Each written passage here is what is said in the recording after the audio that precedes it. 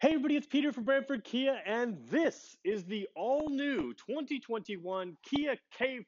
Now we've got an EX model, it's an all-wheel drive model. We're going to talk about it. In this video, we're going to do a complete walk-around of the car. However, if you want to go more in-depth, we've already done a 1-hour live video where we did an introduction. You can find that on our YouTube page, and you can also find the Kia K5 at night video, which we've already done.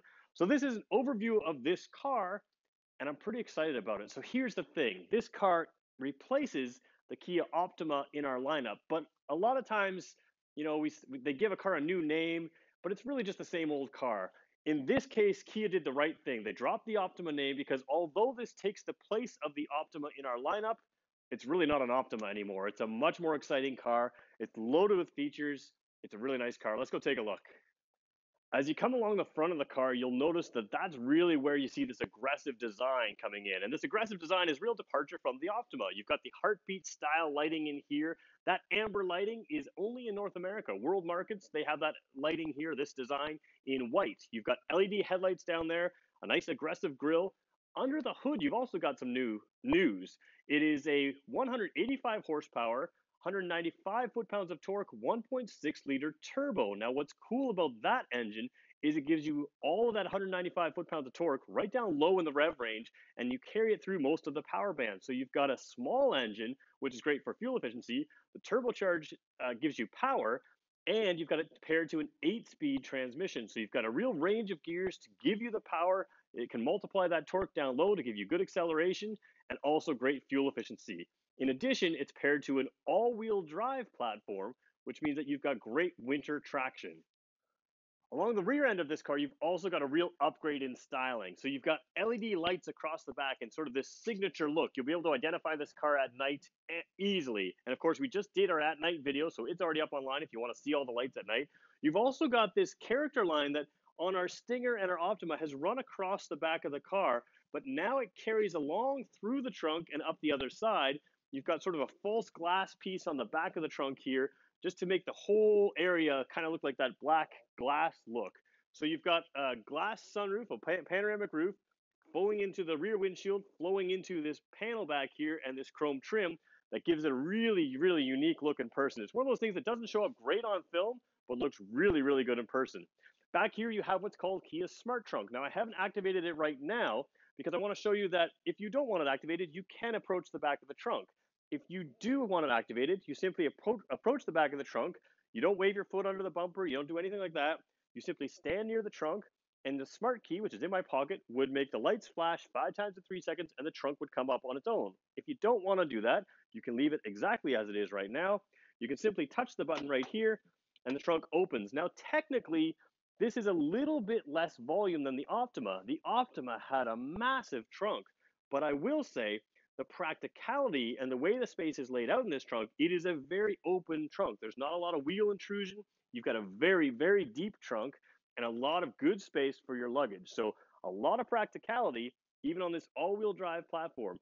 The vehicle is slightly, just slightly longer and just slightly wider than the Optima that it replaces, and it's just a hair lower. So it's similar size, but not at all a copy of that car. Now, when we talk about the size of a car, we say a little bit wider, a little bit longer, but a little bit lower. Does that mean that I'm going to have less headroom when I hop in the back seat? Well, first of all, these wide opening doors, they make getting in and out an easy thing to do. Now, what I like is even with this panoramic sunroof, I've got plenty of headroom. I've got plenty of space above my head. I'm about 6 feet tall, and this driver's seat is set to where I would need it. And you can see I've got tons of space. The other big thing is people like SUVs and crossovers because they sit taller. But you'll notice when I sit on this seat, my legs are flat to the seat, just like in an SUV. So you're not really getting down into a car. You are sitting into the car, but you've got those SUV style comfortable seats that are raised off the floor, so my knees aren't up here. So if you're taking guests around in your vehicle, you can easily fit 4 people comfortably. Now, I say 4 people comfortably because you can comfortably fit the fifth person width-wise here, but because this is an all-wheel drive car, you're going to have a little bit of a tunnel through here. Let's face it, the person who sits in the middle is always going to have their feet on either side of this armrest in the front anyways. You just do have an extra little taller tunnel because that all-wheel drive traction gives you sure-footed traction, and it does require a drive shaft to run through here. So that's the one difference in the Optima you're going to see. It's not going to bother me at all. You got two USB ports down here.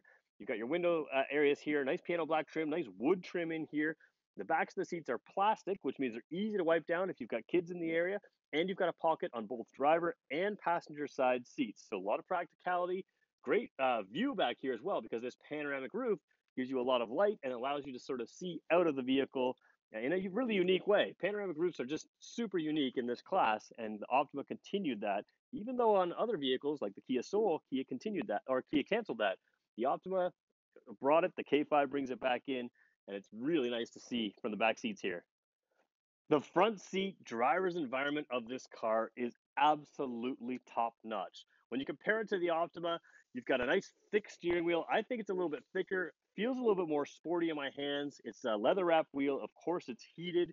Your seats are heated. And again, we're in the EX model. There's LX, then EX. That's bottom of the line into this. You come across this car at this level, and it feels like the most luxurious car we sell. So something like a top level Telluride, but it's actually not. You can still go up from here. So this wood trim looks absolutely fantastic. The shelf-like design across the top, the way it blends into the door, it's perfectly done. Down here, you've got dual zone automatic climate control, and you've got that 3-level automatic climate control. So ever had it where you turn on your automatic climate control and the fans blow like crazy to bring it up or down to temperature? Well, you can still leave it on automatic climate control, but you can limit that maximum fan speed to keep the car a little bit quieter. They'll take a little bit longer to reach temperature, but you can do that across the system here. You've got some smart design in here. 2 USB ports out here and a 12-volt port. Now, normally we would talk about Android Auto and Apple CarPlay with that section here and with those USB ports. You can still plug in a USB port for Android Auto and Apple CarPlay if that's what you want to do, but you don't have to.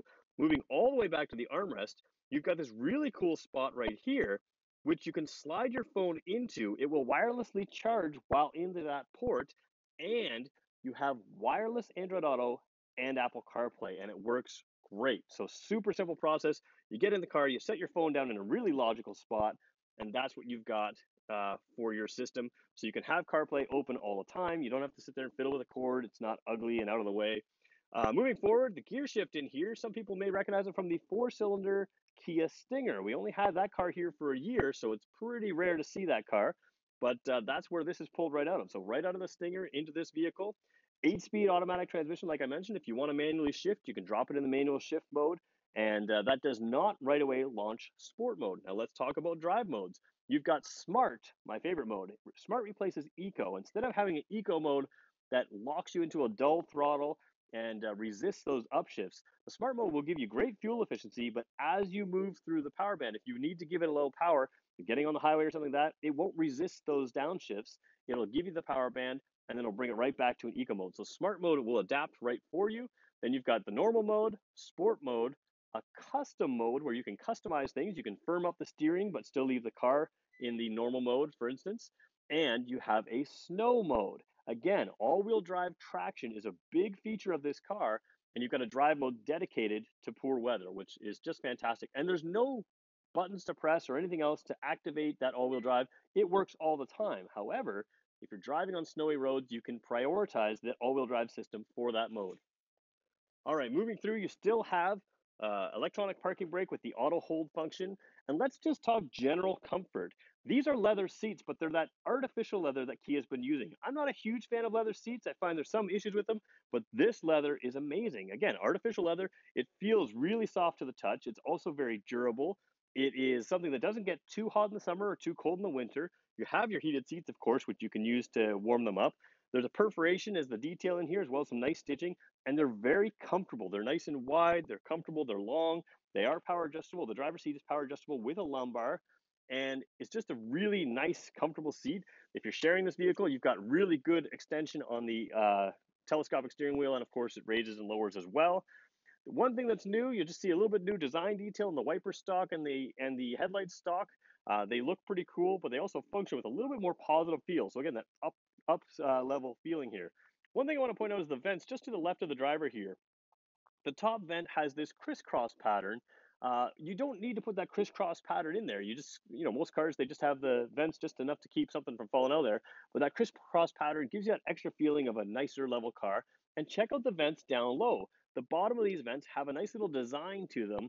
Again, something that makes the car feel just a little bit nicer. And it's the little details like that when you hop in a car that you notice that make the car feel extra special. So that wood grain trim below and those vents with the design on the bottom, they look pretty cool. Overall driver's position, comfortable but sporty. So not Kia Stinger level sporty where you really feel hugged into that deep bolstered seat, but you do kind of feel like this is a luxury slash sporty car, even though it's really an efficient commuter vehicle with all-wheel drive. Handles fantastic. I drove it yesterday. Stays very level in the corners. Has sure-footed traction with that all-wheel drive. I drove it in the rain. It was quite rainy and leaves everywhere. And I tried to make a slip, but it did not slip for me. So very good traction in that way. Let's talk some basic safety stuff. Lane keep assist with the separate button for the lane follow assist. Lane keep assist keeps you centered in the lane when it sees the lane markers. Lane follow assist allows it to create an artificial lane if it doesn't have a lane marker. So let's say you're driving down a country road, there's no right side lane marker, there's just gravel on the side of the road. The car can figure that out and it can keep you centered in the lane. The car is capable of steering itself in that situation. You've also got smart cruise control. The smart cruise control can see the vehicles in front of you and keep your distance. So now you have a car that's capable of steering on its own, taking you around gentle bends on its own. Now it's still your responsibility to keep your hands on the wheel, and it'll remind you if you don't, but it can take you around those bends and it can accelerate and brake for yourself. And we're working our way to autonomous driving, which will be something that is coming out for Kia in the 2022 model year vehicles. So that's moving that way. But you already have a lot of benefits. Something like a Tesla autopilot is very similar feeling to this vehicle as you're driving down the road. So that's a cool function right there. Safety wise as well, you've got the forward collision avoidance. You can avoid cyclists. It will avoid cyclists, or it's capable of avoiding cyclists, pedestrians, and vehicles in front of you.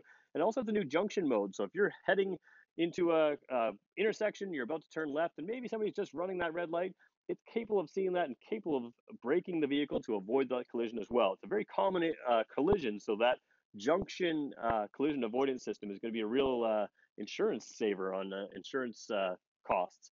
One other thing that's really unique that you don't see a lot is there is a tungsten grid in this window. I can't film it for you. It's so fine you basically cannot see it. If you look for it really carefully, you can kind of see it through the windshield here. What that does is it can defrost the entire windshield. No more scraping your windshield. So now you've got an all-wheel drive car that drives great in the snow, and you can run that little element and it can defog and defrost your windshield. It can take the snow and ice right off your windshield.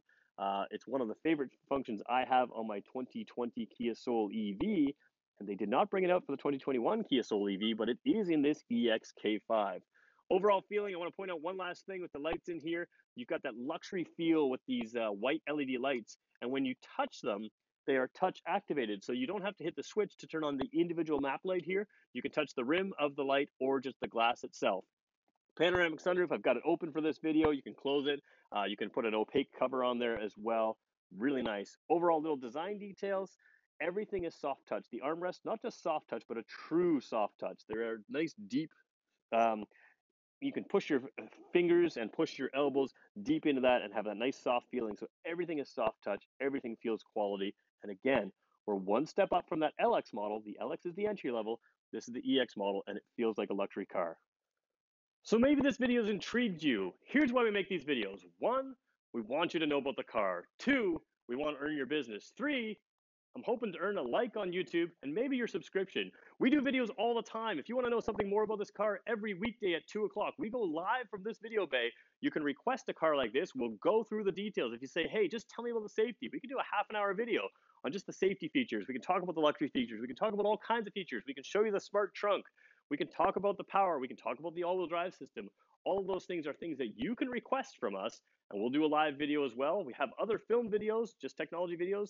You can connect with us and do that. So if you're anywhere in Ontario, we want to be your K5 dealer. We want to earn your business, but at the very least, we want to earn your like and subscription, and we want to fill you with content on all the Kia vehicles that you're interested in. Thanks everybody for watching.